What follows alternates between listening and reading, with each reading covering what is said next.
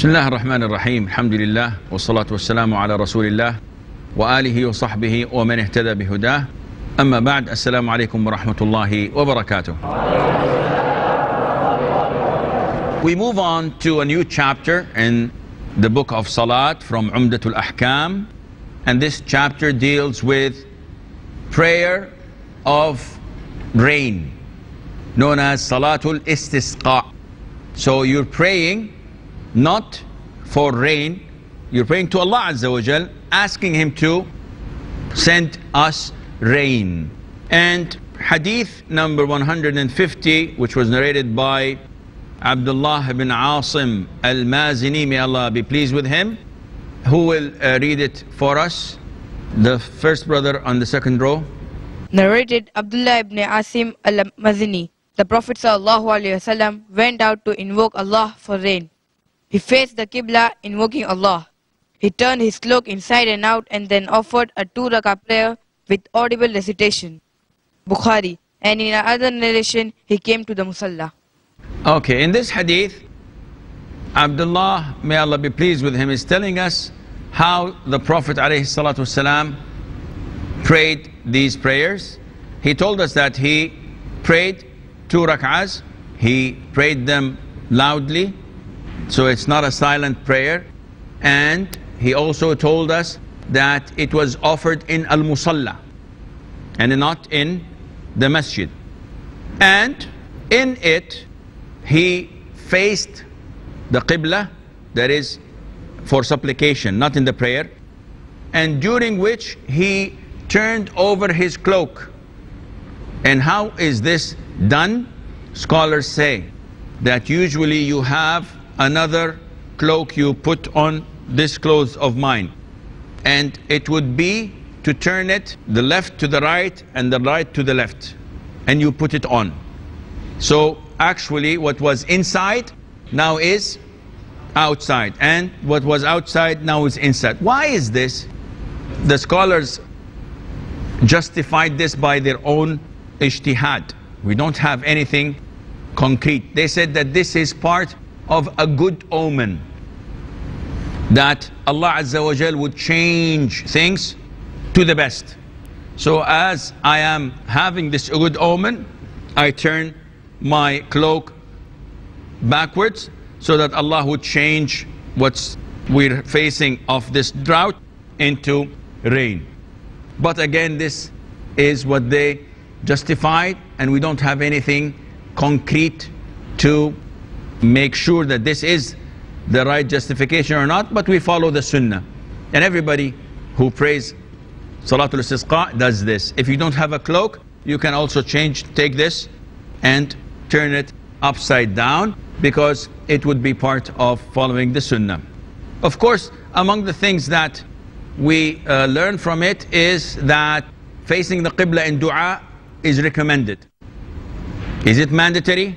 No. Yet they do not affect in the validity of your dua. We have hadith 151. Abdurrahman. Narrated Anas bin Malik radhiyallahu anhu, on a Friday a person entered the main mosque through the gate facing the pulpit, while Allah's Prophet sallallahu alaihi wasallam was delivering the khutbah. The man stood in front of Allah's Prophet sallallahu alaihi wasallam and said, "O Allah's Prophet, the livestock are dying and the roads are cut off, so please pray to Allah for rain." Anas added, Allah's Prophet sallallahu alaihi wasallam raised both his hands and said, "O Allah, bless us with rain. O Allah, bless us with rain. O Allah, bless us with rain." Anas added, "By Allah, we could not see any trace of cloud in the sky, and there was no building or a house between us and the mountains of Salah." Anas added, "A heavy cloud like a shield appeared from behind it. When it came in the middle of the sky, it spread and then rained." Anas further said, "By Allah, we could not see the sun for a week." Next Friday, a person entered through the same gate, and at the time Allah's Prophet sallallahu alaihi wasallam was delivering the Friday's khutbah.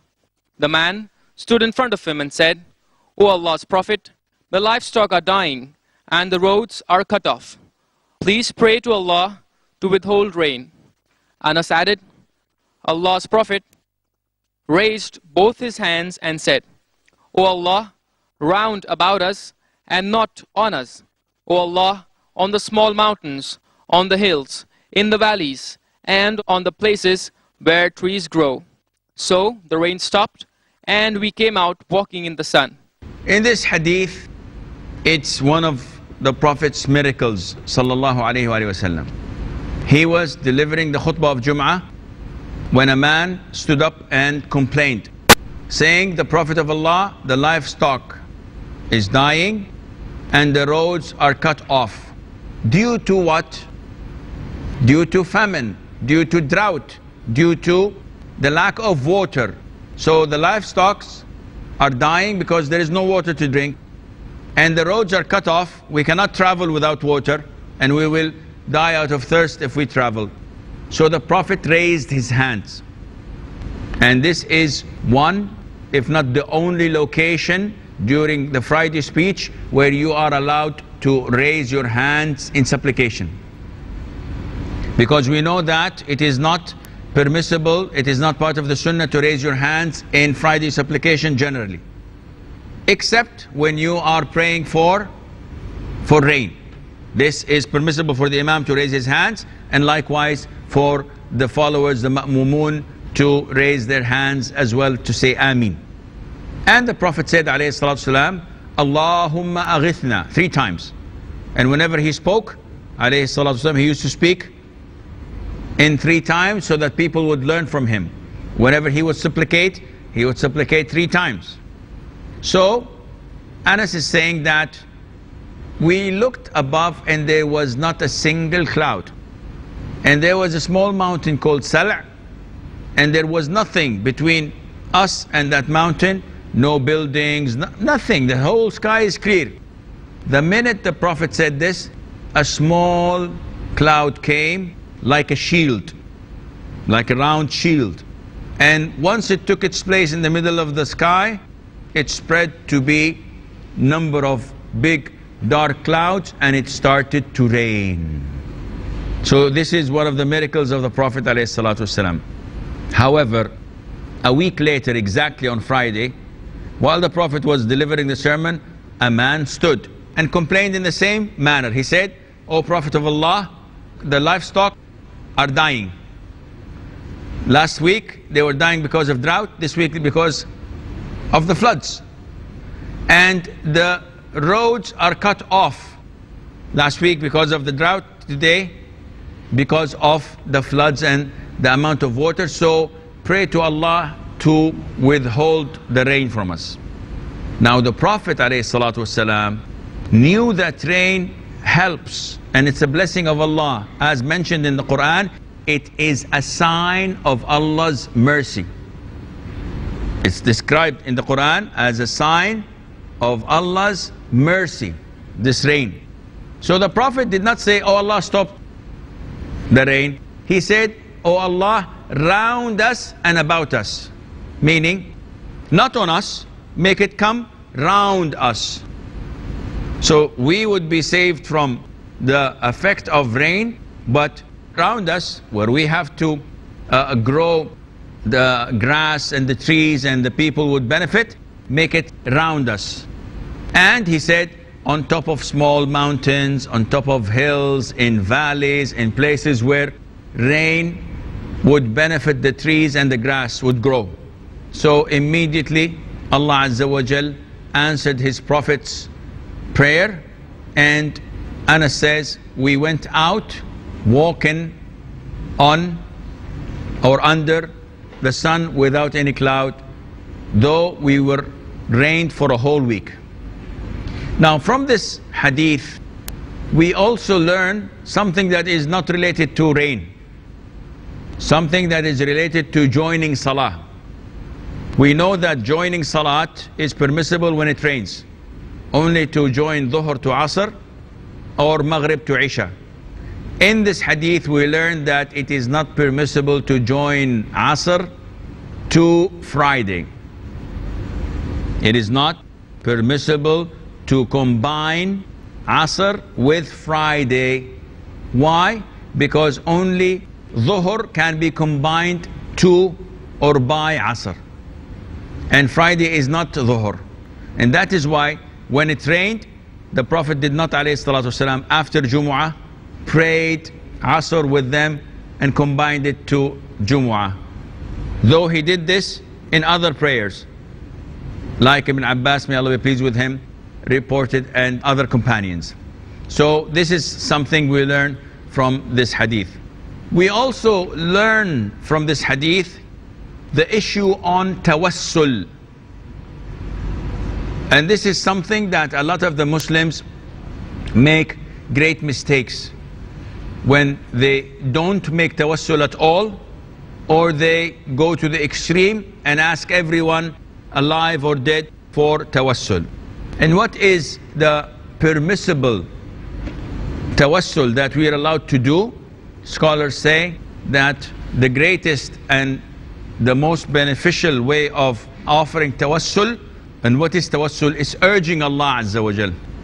The greatest way of offering tawassul is to ask Allah by His beautiful names. This is the best way of making tawassul and urging Allah Azza wa Jal. We have a short break. Stay tuned, inshallah. Assalamu alaikum and welcome back.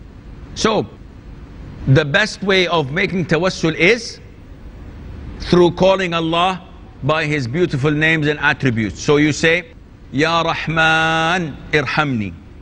I'm urging Allah. Ya Akram al-Akrameen urzuqni. Ya Ghaffar ighfirli. So I keep on asking Allah Azza wa Jal with His beautiful names and attributes. The second way of offering tawassul is when I ask someone who is righteous and alive to supplicate for me. He has to be righteous and he has to be alive. So I go to this great scholar of Islam, I go to this great pious or righteous person, and I say, Akhi, I have a problem, pray for me. Ask Allah for me to do this or that. So this is permissible. Why? Because he's righteous and he's alive. And throughout the life of the Prophet ﷺ, the companions all the times used to go to him and ask him to pray for them, or supplicate for them, or ask Allah Azza wa Jal for them. And this is permissible. What is not permissible is to go to someone who is deviant, who is an innovator, who is not a righteous and pious person, and you ask him to make dua. Therefore, you are allowed to ask for wasila through a righteous person, a pious person, a knowledgeable person, by him asking Allah for you. It is permissible for me to ask Allah through his supplication. So I tell him, supplicate to Allah Azza wa Jal for me, and this is permissible. The third permissible way of seeking Allah's wasila or asking Allah Azza wa Jal is through your good deeds. How is that? You ask Allah Azza wa Jal, oh Allah, I ask you to grant me a child because I pray to you Fajr every single day in the masjid. So you're asking Allah Azza wa Jal by this good deed that you have done.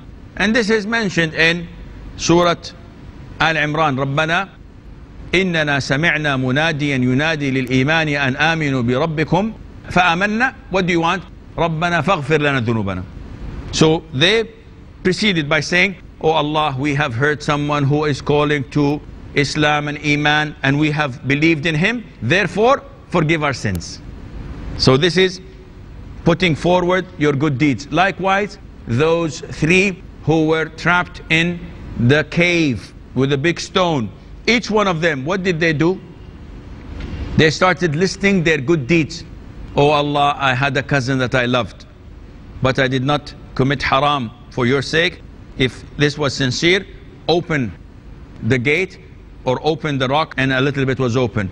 Second one said, I had parents and I did not feed my kids the milk that I usually milk for them, and they were asleep, so I stayed next to them until they woke up and I gave them. If I did this for your sake, free us. And a little bit of the rock was opened. The third one said, Oh Allah, I had someone who worked with me and left without taking his pay. And he came few years later and he was asking for his pay. So I told him, look at these camels and cows and sheep that are filling the valley. This is your pay, take it. His pay was like maybe 5 rupees or 10 rupees or whatever. Yet he invested it until it became this much. And he did not neglect that man's rights. So the man took it and left away. The man says, if I did this for your sake, oh Allah, open the cave, and the cave was open. So these are the 3 permissible ways for you to ask for Allah's wasila, for Allah's answering of your supplication. Going back to the issue of seeking rain and water from Allah Azza wa Jal through prayer, this can be done through 3 means. The first one is the most famous one. You all go to the musalla and you offer the prayer for rain. And the format or the description of the prayer for rain is like the way you pray Eid. So it has 7 takbir in the first rak'ah and 5 takbir in the second rak'ah. Is the khutbah before or after? There are hadiths that say that it's before, there are hadiths that say that's after. So inshallah, both are acceptable. Secondly, regarding the prayer itself, this is one way of doing it, to go to the musalla. The second way of requesting rain is through khutbatul Jumu'ah, the sermon of Friday, as the man came and asked and the Prophet supplicated. The third way of requesting for rain is individually. When we're praying on our own, if I prostrate on my own, I say, Allahumma aghithna, Allahumma aghithna, oh Allah, bless us with rain, bless us with water. This is permissible. So there are 3 ways of seeking the blessings of Allah through rain. Is this understood, inshallah? Do you have any questions? Yes, brother. Assalamu alaikum, Sheikh. Alhamdulillah. Sheikh, the last time we met, you mentioned about the Salatul Kusuf. So is it permissible to offer Salatul Kusuf in a big ground or something? And you said that Allah is also amazed. So can you please give an example from the Quran and the Sunnah that explain that Allah was amazed or is amazed? As for the first question, when you say that can we pray it in an open ground? No, it should be prayed in the masjid. But if the masjid is not sufficient, then it's okay to pray in an open ground. But the sunnah of the Prophet ﷺ was to be prayed in the masjid, so we don't go and collect people and go somewhere else, because this would be innovating.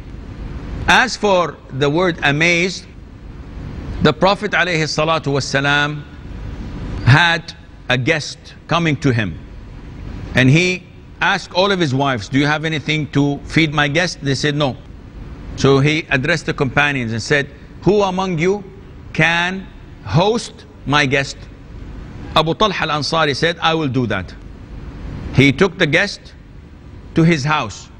Who was Abu Talha's wife? I think she's Rumaysa.